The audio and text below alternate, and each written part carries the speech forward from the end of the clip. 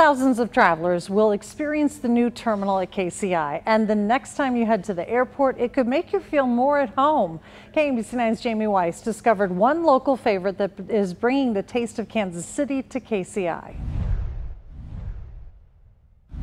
Waiting for your flight at KCI? Burgers and barbecue and chicken is what's going to be our emphasis at the airport. Has never been this tasty. The Pigwich, which is our namesake, that's the #1 seller.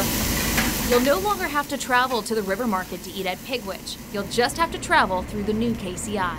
It's going to be kind of surreal to see it at the airport. Like you said, one of the things that we look at the airport is as a branding and marketing emphasis also.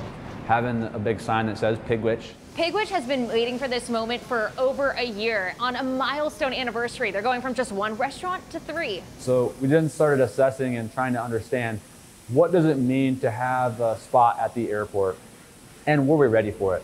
That's one of the things too, is we wanted to make sure that our systems and processes were clean and optimized here to be ready to open up a second location.